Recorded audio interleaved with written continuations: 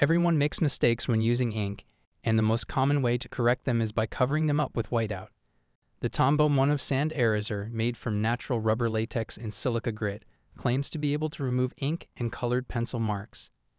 It may seem like it indeed erases, but to be precise, it works by scraping off the paper's surface to remove the ink. You have to apply force while rubbing, but the result can be damaging to the page and may even tear it, so it's best to use it with caution on thicker paper or cards. Another evident drawback is that it takes away any marks on the paper, including those you didn't intend to erase, leaving behind a pile of sand.